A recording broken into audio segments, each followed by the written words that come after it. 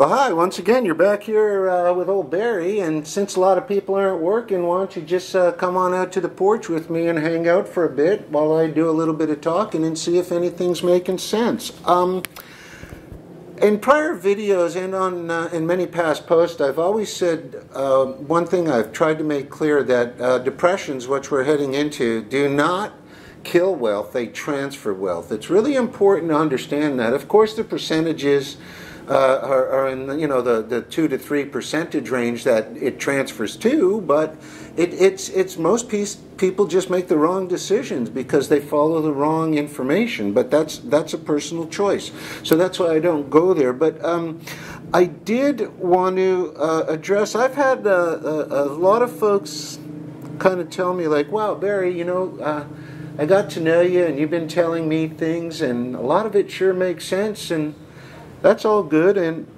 but what doesn't make sense is when I see some of your responses to someone else, it's almost exactly opposite of what you told me to do." And while I agree it is, and I don't think any two are the same when I get to know somebody on a personal level, but that is because, as I try to explain, everything we do in this universe is on a hertz, a wave, or a frequency. Okay, so that includes age. So I'll return that statement, and what I'm going to do is quickly ask them a quick question. Well, okay, do you not see why? And then I can, they know I'm setting them up because they know old Barry likes to do that, to verbal checkmate quite a bit. But in a good way, to help, always to help. But the thing is, they'll go no. And I'll say, okay, look at the age difference. See, they're over 70. You're 43. See, so their cycle, if I'm talking to somebody like what the mentors, together we figured this, if I'm talking to somebody 70 or older, I would have said you played it right by doing your 401, your Social Security, or CPP, or old age pension if you're from my neck of the woods. And okay, but that frequency is only so wide. There's another frequency. Let's say, I believe, this is old research, but let's say I believe the mentors we came up with, I think it was around 65 years old, okay? Anything younger than 65, because of when they're expecting Social Security in the States and what have you, to be basically bankrupt, then you see that would advise a different type of scenario. If you're a person in your 50s, that's you're on a different frequency than somebody who's over 70. So I hope that explains why. It's not like it's a one-size-fits-all. I know that's what mainstreams try to get people to look at it that way. You're either this or you're that. You're either up or you're down. There's no neutrality, and there's no difference of opinion other than the options that they want to throw at you. And that's a big mistake as far as all four of us think. However, if you look at the transmission that I keep trying to explain, how all the gears of all the countries, of all the nations are meshed. Okay, I'm going to provide a few examples.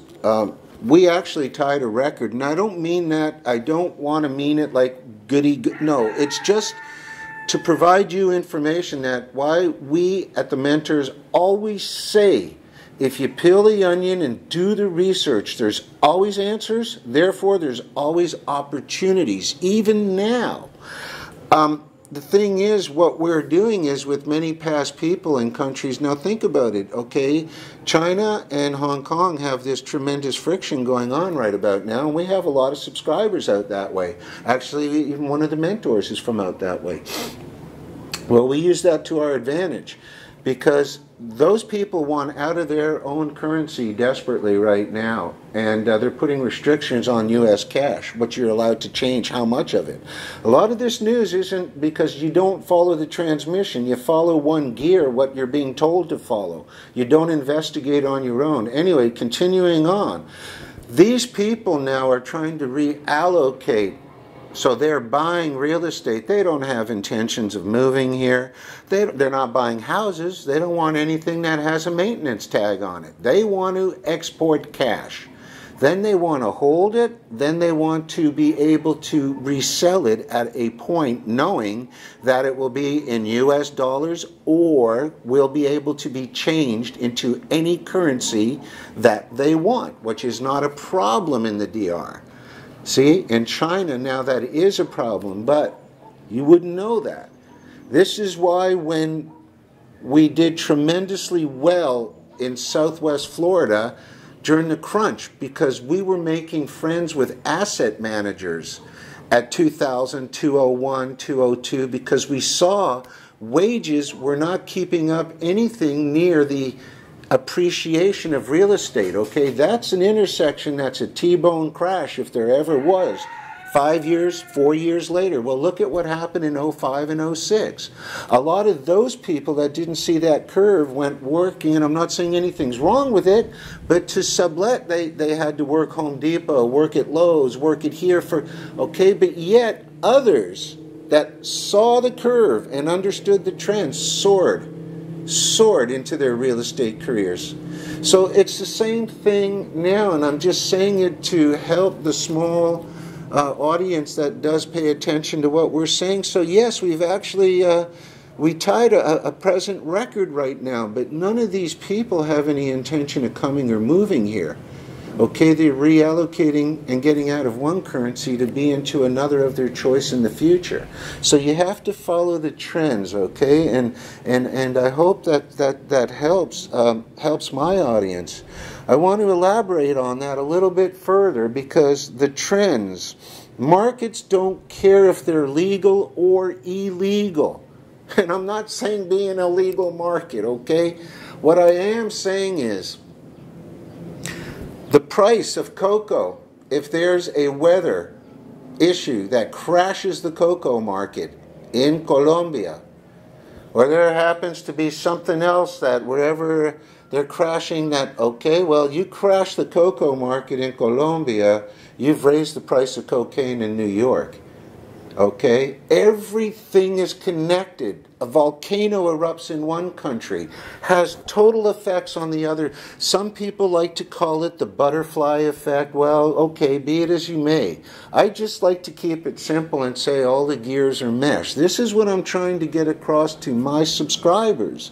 You are not doomed and gloomed, and we are going to cover some reports on, not suggestions for you, because, gosh, folks, I don't know most of you people that are watching us, so everybody's circumstances will be different. However, there's some basic rules that will be universal, because universal laws are not up to man's domain. So we'll touch on those a little bit. We'll also touch, we've got a little bit more information on where we see things over the next 5 years now. We're getting a few answers where we're comfortable with what we're going to be doing a little bit more. I want to also let you know today's environment, those who watch us are somewhat enlightened, if not shocked. But look, time tells our story, so we don't prove it, time does. So we just go with that. But you have to understand this current environment around the world, this is a shift of power. This is a political coup. Please understand this. If you're still anything at all stuck on this virus being the issue of what you're really seeing, just really try to pick up the speed as best you can. I mean, I'm not saying to change anything. I have no choice, but I'm just saying you're dead wrong, and that's all there is to that. Look, people, there's an astronomical amount of frequencies, hertz, and waves all simultaneously. They're all meshed. This is why what's right for someone who's 70, like I explained, is not necessarily right for someone who's 43.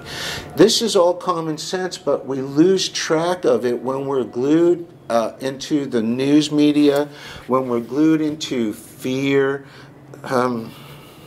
I mean, a lot of people now, I mean, they're stuck. They feel abandoned. There's a lot of people now that see darkness in their future.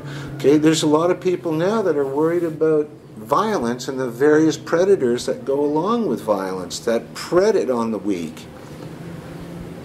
What have I just described to you? Go back to the previous few videos. I've just described part and parcel perfectly the 4 primordial fears. This is what's being used against you. I mean, you've been abandoned by your elected. I know a lot of people are writing me about that. Okay, the chaos, it's in various areas, predominantly for now in the larger, more densely populated cities, but it is on the rise. The chaos, look at, because families are home, people are getting nervous about paychecks not coming in, various responsibilities. It's only understandable. They're afraid. They're snapping. They're with the children 24/7 where they're not. They're used to being out in the work field. These are major changes. People, slow down. Adapt to them. This is your family. We're seeing the darkness. Look, a lot of people are, telling me, sure, that's fine for you, but what about everyone or others that are stuck? No one's stuck. You choose to be stuck. Most what you want is 1 or 2 footsteps on the other side of your fear, but I understand that wall of fear is a tall wall. I've been there. I mean, this change of mindset, whether you like it or not, is your personal choice, but to see things from an opportunity aspect, certainly not Pollyanna, from a realist, not from a point of fear. After doing the research, I understand and I know everybody watching me has the same opportunities. And please keep that in the back of your mind. Above all, I want to kind of go out with saying, nothing what I'm saying here is my opinion or my personal rules. These are universal laws. Okay, it's how the universe functions. It has nothing to do with my opinion. It has nothing. It wouldn't even matter if humanity didn't even walk on the planet. These laws would still be intact. Therefore, the term that I learned from Mr. Passio is called immutable. These cannot be changed by man, okay? And I want to leave you with another,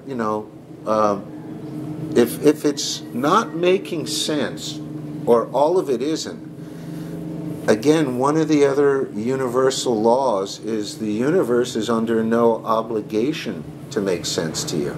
Okay, it functions whether it makes sense to you or not. Gravity works whether you believe in it or not. If you walk off a cliff or fall off a bridge, you may not believe in gravity, but it's irrelevant. You are living within its laws.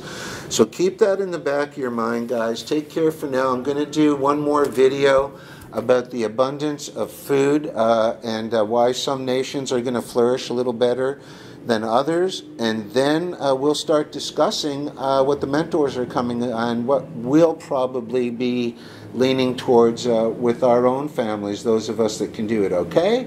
So thanks for all your support. Keep all the bits of information coming in. Keep your mind opened. Above all, do not be fearful. Keep your mind open, and you'll find that, at the end of the tunnel, well, the tunnel's the illusion. The light at the end was always there, okay? So look forward to that. We'll talk to you soon. Bye.